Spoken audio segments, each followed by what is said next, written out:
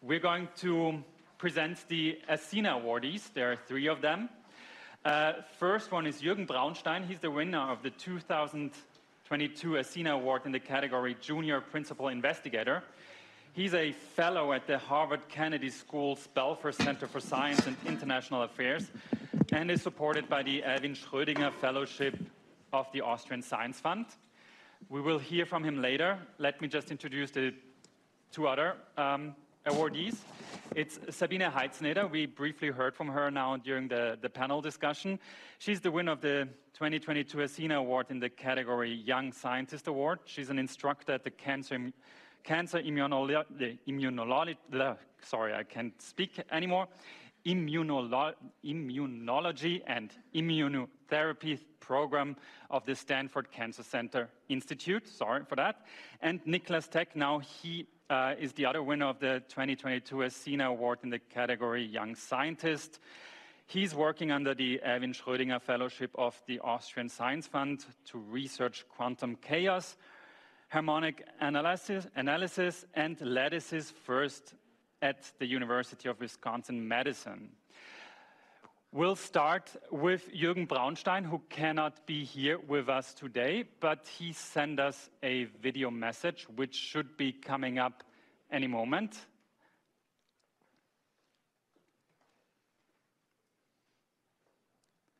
We really should have prepared the drum roll. One key mechanism for strengthening trust in science and democracy is through transparency. Transparency is also a critical element in effective financial public management. And a lack in transparency is a major public policy issue surrounding sovereign wealth funds. Sovereign wealth funds are large state-owned investment funds which can be found almost everywhere in the world. These funds are very large. For example, the Norwegian fund is approximately, with $1 trillion US, the largest fund in the world, and owns on average 1.5% of every listed company in the world. Many of these funds, like the Abu Dhabi Investment Authority, are also very opaque. And this has frequently raised questions about the motivation. Are the investments driven by economic logic or by politics? Related to this is a much more fundamental issue of why states create such funds in first instance and why some states don't. There are a number of theories out there making sense of this variety, but they cannot explain all. For example, why do we see very different funds in countries with very similar macroeconomic characteristics? Or why we see very similar sovereign wealth funds in countries with very different macroeconomic characteristics? Or why do some countries with very large surpluses and reserves, like Switzerland, consistently don't opt for the creation of a sovereign wealth fund, while other countries with very little surpluses and reasons to create a fund, for instance, Turkey? In my research, I try to shed light onto those questions by bringing in transparency into the black box of sovereign wealth fund creation and the policy-making processes. Policy-making processes are structured in very different ways across countries, allowing for different actors to be represented and sometimes even overrepresented. So together, these characteristics shaping the logic of policy and the mandate of the fund. I developed a framework which allows us to make sense of this variety and who benefits from it and who does not. And thereby, I hope to shed light on the understanding of government financial institutions and opening a new perspective, And I hope to foster greater government accountability by offering a window into government processes and facilitating thereby a better informed public debate.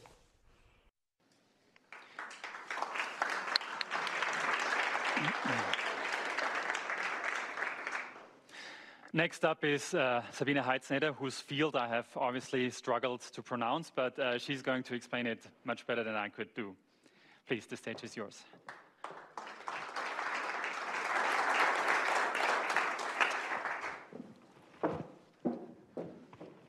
Thank you.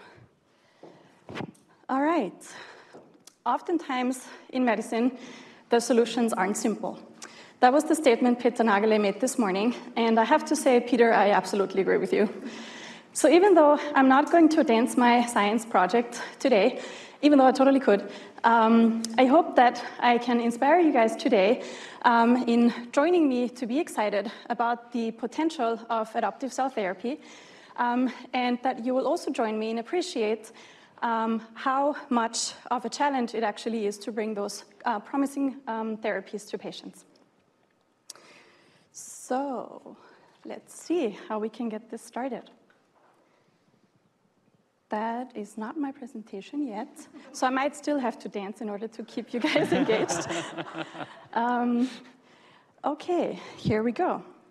So, survival rates for kids with high-risk solid tumors and brain tumors has not significantly increased in the last 40 years. To just give you one example, Ewing sarcoma is a rare childhood bone cancer for which between the 70s and the 90s, we improved the survival rate of about 17%. However, ever since then, we have been absolutely stagnant.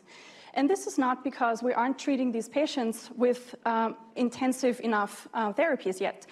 Actually, we've already hit a plateau, and the therapies that these kids get are so dose-intensive that up to 20% of those kids that survive end up developing a secondary cancer during their life. So that means because we treated cancer number 1, they end up developing cancer number 2 sometime in their lifetime. So clearly, we need targeted therapies, and there's a huge unmet need for targeting cancer cell specific and not targeting normal tissues in the body. So how can we do this? One approach that facilitates this is called immunotherapy. And it's where we hack a patient's own immune system and equip it with receptors so that those receptors then target the tumor cells in the body but leave the healthy cells completely untouched. So here, as said, we take T cells out of the patient's own blood circulation. With a gene transfer, we equip them with a receptor. So we turn them into a CAR T cell or a chimeric antigen receptor. Then we infuse those cells back into the body of the patient, where they go find the tumor cells, lyse the tumor cells in a specific manner. And this approach is called CAR T cell therapy. So I'm going to talk a lot about CAR T cells today. So the most important thing, and sort of the holy grail, is we need to find proteins that are specifically only expressed on the tumor cells and not on healthy normal tissues. And that is one of the main things that we have to tackle here. The potential of cellular immunotherapy has stories and faces. Emily Whitehead was the first patient ever in 2012 in the spring to be treated with this novel type of cell therapy. She was diagnosed with acute lymphoblastic leukemia, had relapsed twice, which meant she was out of other treatment options. And then was treated at the Children's Hospital of Philadelphia, where they had just started a clinical trial with this type of therapy. These cells got her into remission, and a year after, she celebrated her first one-year cancer-free anniversary. And she kept continuing anniversary after anniversary until earlier this year she was designated cured because she celebrated 10 years cancer-free. So really, I think this emphasizes how much of a potential we have here using engineered cells in order to treat patients. After Emily, multiple other children were involved in this clinical trial. In total, 82% experienced a complete remission due to this therapy, meaning that their cancer completely went away. This was designated a breakthrough therapy by the FDA, and was approved in August 2017 to be accessible for all. And a year later, it was approved in Europe. It also made headlines for numerous other reasons. Number one, it became the first cell therapy that was approved for the treatment of cancer. It was the first gene therapy that was approved for the treatment of cancer. And I think this is the most striking news. It had a very unusual developmental path because it was approved in children first. Only less than 10% of drugs that are being developed are actually developed for children. Most of them are developed for adults, and then later on we figure out if this molecular pathway target is also expressed in kids, and then it's kind of like the second line. But I think what this emphasizes is what we can actually do if we focus on childhood cancer in the academic space. So now the next huge question that my research was interested in is, how do we make this type of treatment work for solid tumors and brain tumors? Because this now had worked in leukemia very well, which is a blood cancer, but how does this work for solid tumors and brain tumors? So as mentioned before, the holy grail is to find a protein that is really only on the tumor and not on any other normal tissue in the body. And I found that a protein called GPC2 is actually expressed in the developing brain. So in the fetus, when the brain develops, this protein is expressed at high levels, but then it gets shut down at birth. And after birth, it is not expressed anymore in normal healthy cells. So using this as a target on the tumor cell, I could utilize this and engineer CAR T-cell receptors that could bind GPC2. First, I wanted to understand how many molecules exactly of this protein are on patients' tumor cells. And I figured out that it was about 5,000 molecules per cell by developing a specific assay for this manner. This was important because in comparison to tumor cells that we grow in petri dishes in the lab or patient tumor cells that we grow in mice, it was actually much higher and didn't really represent how many molecules per cell were found on the patient tumor cells. So this largely overrepresents what we think is actually there. Only some of them closely resembled what's really on patient tumor cells. So this, to me, told me that I really need to be careful in which models I use for preclinical development of these receptors so that I can really pick the right disease models. So then I engineered CAR T cells. And I figured, I already knew I need to pick a disease model where the cells only have 5,000 molecules of this receptor on the surface. And I also thought that probably one of these CAR T cells will need to win the fight against more than one tumor cell. So I challenged my CAR T cells with 5 times the amount of tumor cells in comparison to one CAR T cell. And I found that the receptors I had engineered, they had an anti-tumor effect, so that was good. But it really wasn't all that strong enough yet. So I made modifications to the architecture of these receptors and was then able to increase the potency from sort of low to medium. And now they actually did kill the tumor cells under these conditions in a petri dish. I was really excited to see that these receptors were also able to mediate potent anti-tumor effects in animal models. So in comparison to the CAR receptors, number one, the novel engineered receptors were now able to cure mice that were engrafted with these tumors. Then I actually realized that some of these tumors come back. So if you really think about applying this in patients, we don't want that to happen, right? So I figured that I probably still need to increase the signal strength even more in order to prevent this from happening. So I gave my most potent constructs to this date an additional boost and was then able to show that now these constructs were able to really mediate strong and sustained complete responses. So in comparison to the first 2 versions, this version now can really mediate long and sustained anti-tumor responses. Okay, so this is good. It works. It clears the tumor, but is it safe?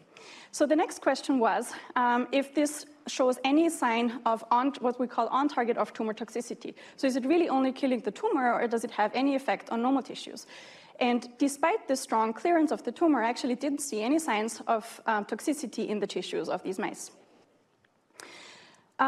Once these receptors are optimized, they're actually poised to mediate potent effects in other types of cancer, not only the ones that it was initially developed for. And the reason is because these fetal antigens that are expressed during development are oftentimes shared between different cancer types. So I realized that GPC2 is actually also expressed on a very common childhood brain tumor, which is called medulloblastoma. So I was wondering if this therapy could also work in childhood brain tumors. And again, my CAR receptors were able to mediate potent anti-tumor responses. And the boost version was really able to clear the tumor without seeing any recurrence of them. So this is all mice, right? So actually, we developed this for humans. So where does the field stand when it comes to CAR T-cell therapies for childhood brain tumors? And for this reason, I would like to introduce you to probably one of the most of the devastating diseases that is out there. It is called DIPG, or diffuse intrinsic pontine glioma, or DMG. So it is an aggressive childhood brain tumor that grows in the brainstem or in the spinal cord. It is characterized by a mutation, which makes it universally lethal. So that being said, the average life expectancy after diagnosis is about 10 months. And so far, in the history of the disease, there hasn't been any anti-tumor response or improved prognosis with any drug that's been tested. So this is basically where you tell parents that the kid was unfortunately diagnosed with this disease, there's nothing we can do about it, and the average life expectancy is 10 months. My colleagues in the lab have figured out that there's a target on these tumor cells, which is called GD2. And we had already been working on CAR T-cell receptors that can target GD2. So it was clear that we really needed to try this, and my colleagues at Stanford initiated a phase 1 clinical trial. I would like to tell you one example out of the 11 patients that have been treated so far, who came in wheelchair-bound, incontinent, and in uncontrollable pain.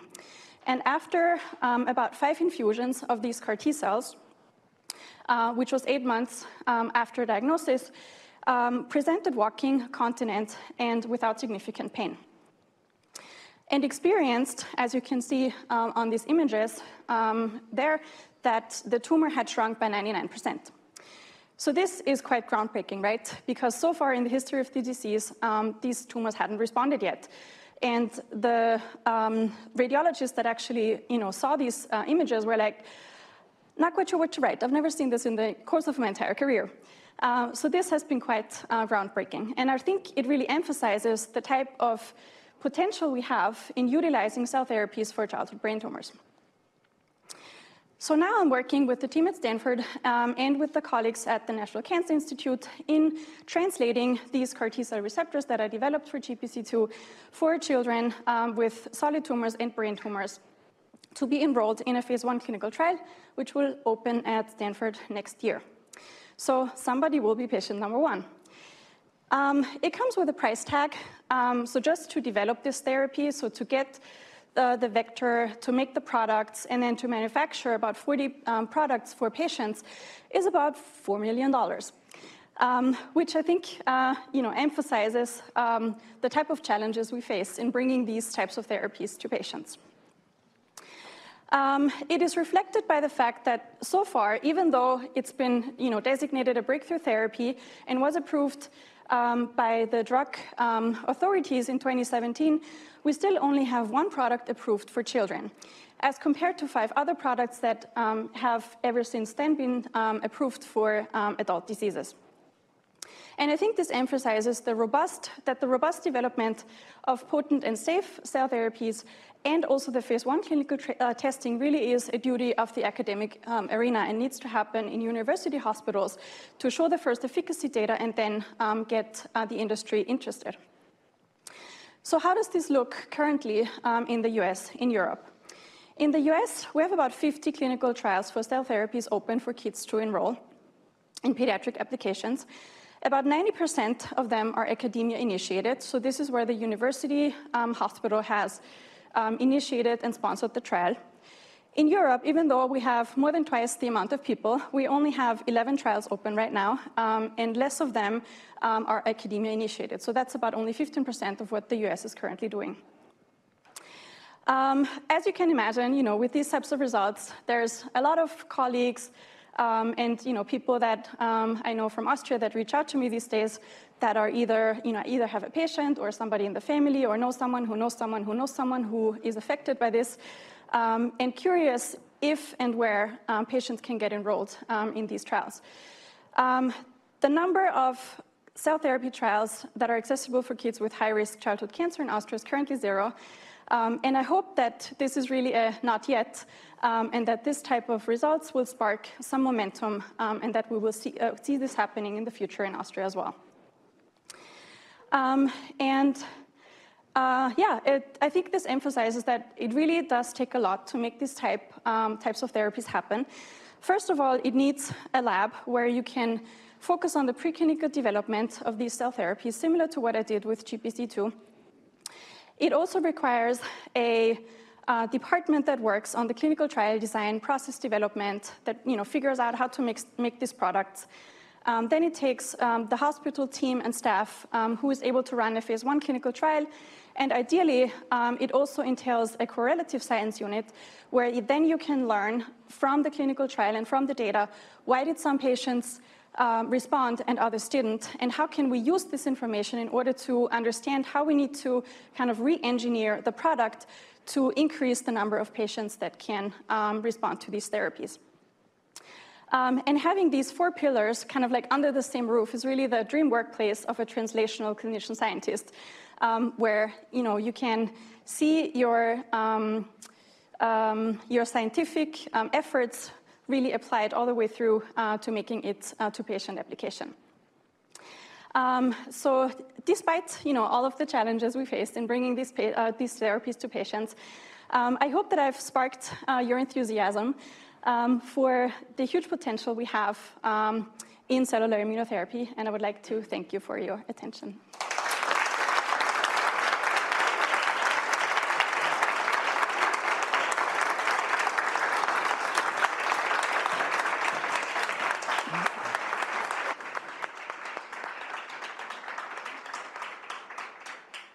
Thank you, Sabine. Now I'd like to invite Niclas to present his research.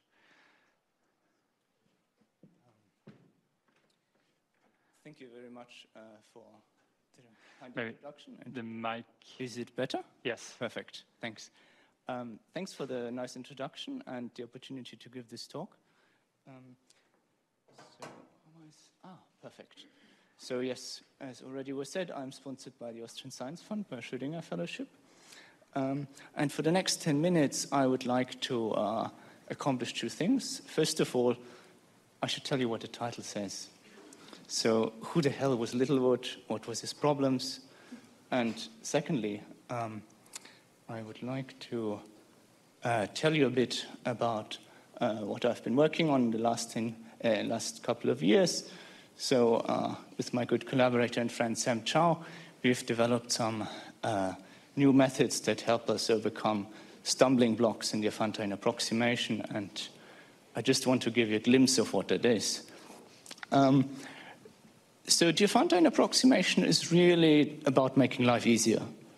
A lot of times you're faced with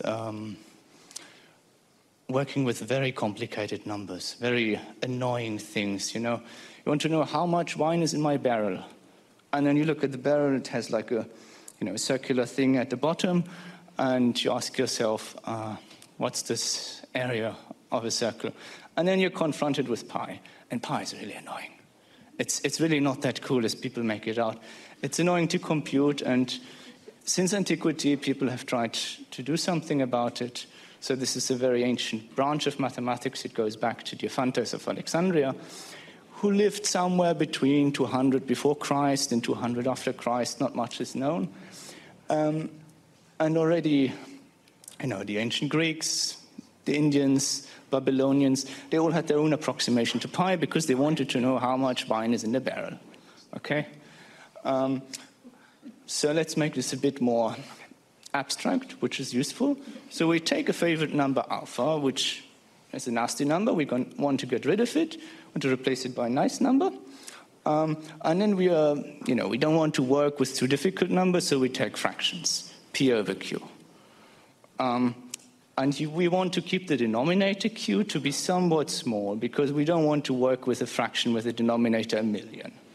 Okay? So the name of the game is, look at this formula. You have your number alpha. You want to compute the closest fraction with a given denominator. Okay, so this is an ancient question. So hopefully there is an answer. And yes, there is. So Dirichlet, a German mathematician with a very lengthy name, Johann Peter Gustav Lejeune Dirichlet, lived somewhere in the 19th century, and he says, okay, no matter what your nasty number is, I can guarantee there is some fraction p over q, so that I can do 1 over the denominator square of quality. Let me see if I can go back. Can I go back? No.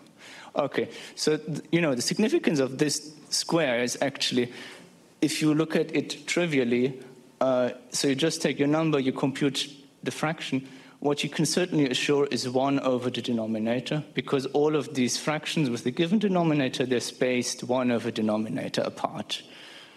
1 over q, 2 over q, 3 over q, so on. So that's their spacing. So 1 over q you can do, but Dirichlet says, I can do 1 over q square. And it's significant, because if your denominator is 1,000, this says the error you make, the trivial error would be 1 over 1,000, but Dirichlet says, okay, you can do 1 over 1,000,000, which is much better.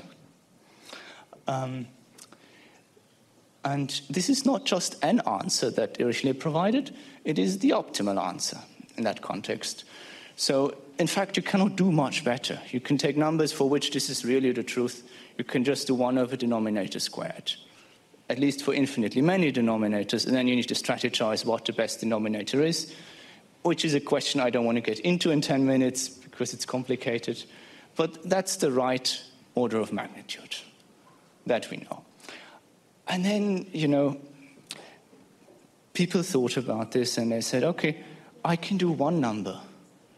So if I can do 1, maybe I should go on to 2. So they took 2 numbers, alpha and beta, and they said, so what can I say about approximating these 2 numbers with fractions with the same denominator at the same time? So this is a question, how small can I make this kind of expression, which is on display, with a given choice of the denominator q? And by what I just told you, you can apply this theorem of Dirichlet. By the way, theorem is how mathematicians call their findings. It's a bit of strange language, but I'm going to expose you to it. So by that theorem of Dirichlet, you can take your first approximation error, alpha minus p1 over q, and you get a 1 over q square infinitely often. And then for the next guy, you might not be so lucky, so the best you can maybe do is 1 over q. So by what I just told you, for 2 numbers, you get denominator cubed. That you're guaranteed infinitely often. And this brings us to Littlewood. This is the culprit. So Littlewood said, okay, this very simple application of Dirichlet's theorem that I just showed you, this is not the best you can do. There should be something better. So what Littlewood said is, no matter what 2 numbers you choose, alpha and beta, if you fix any kind of small epsilon, so think about 1 over 1,000,000, 1 over 1,000,000,000, whatever small number you fix, you write down these 2 approximation errors, you multiply them.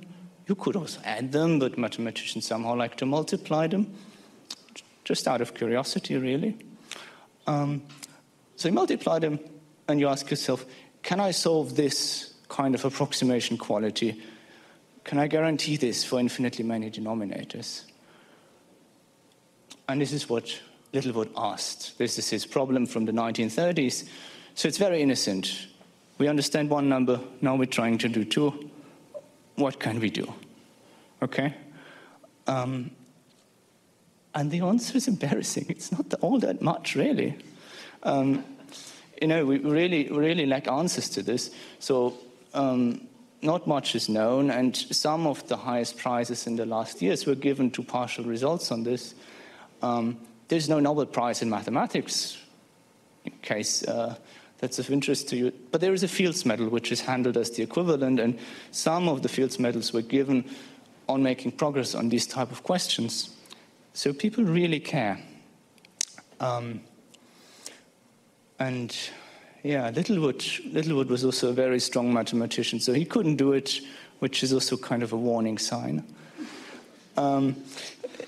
So, you know, with Sam and I had to look at this, and we looked at the following variants. So this is what we found.